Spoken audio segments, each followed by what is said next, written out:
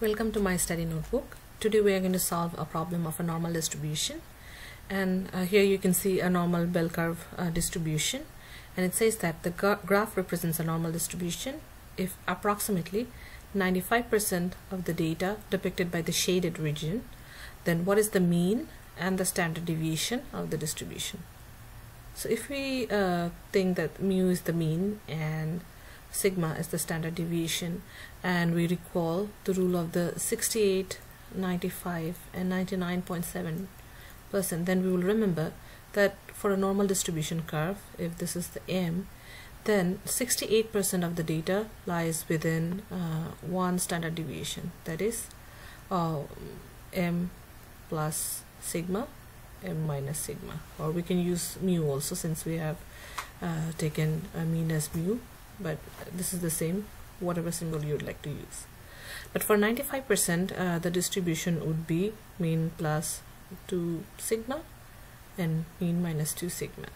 So since it's a 95% of the data, what it essentially means is that m minus 2 sigma, or if you want to put mu minus 2 sigma, the same thing, it's 300, and for the upper limit it's 700.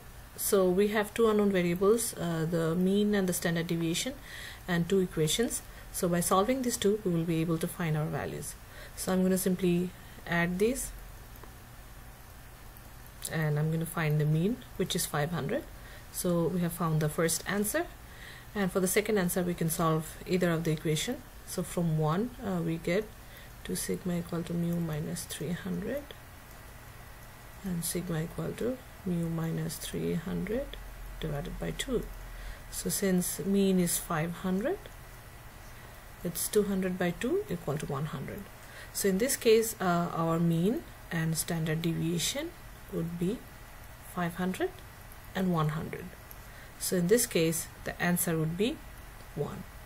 So in order to solve this problem, we actually have to know the rules of the normal distribution and what it means, and if we know that, we can easily use this formula to find out the mean and the standard deviation.